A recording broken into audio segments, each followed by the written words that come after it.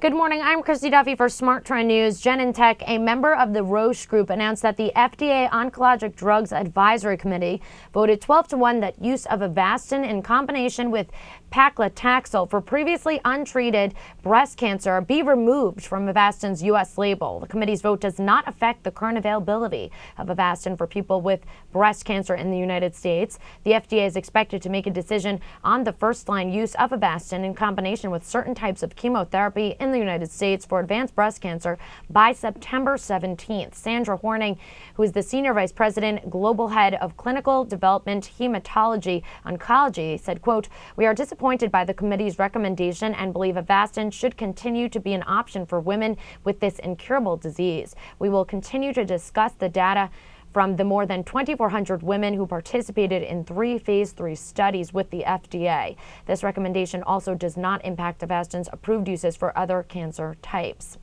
The company could lose $1 billion in annual revenue if Avastin is removed. I'm Christy Duffy for Smart Trend News. For more news and market analysis, make sure you're subscribed to our YouTube channel. That's Trade the Trend.